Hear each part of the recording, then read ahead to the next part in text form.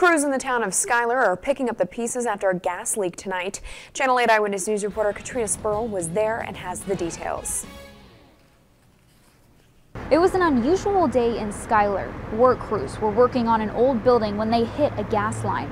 Officials immediately knocked on businesses' doors to evacuate. The whole area total was at least an 8-block area of evacuation, which included 2 banks, 2 grocery stores, the courthouse, and City Hall.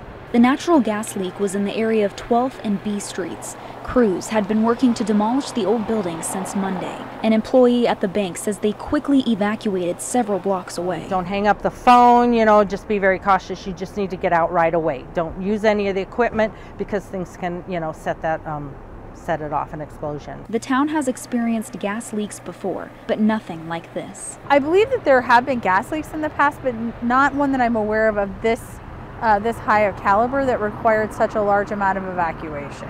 Sue says Denise has been the person to get the most fast and accurate information from. It's something the town has really relied on since the March flooding. She was posting things on Facebook, so we were actually following her from where we were located at, waiting for the, the all clear signs. Black Hills Energy was called to help assist with the incident, alongside the Schuyler Police Department and the Colfax County Sheriff's Office. Yes, today was an inconvenience. I'm very, very happy to say that no one was injured, which to us is by far the most important thing. And most of the businesses in town came right back and got right back to work. Streets in downtown Schuyler were closed for a few hours. Workers remained on site to make final repairs. They expect business to return to normal. Reporting in Schuyler, Katrina Spurl, Channel 8 Eyewitness News.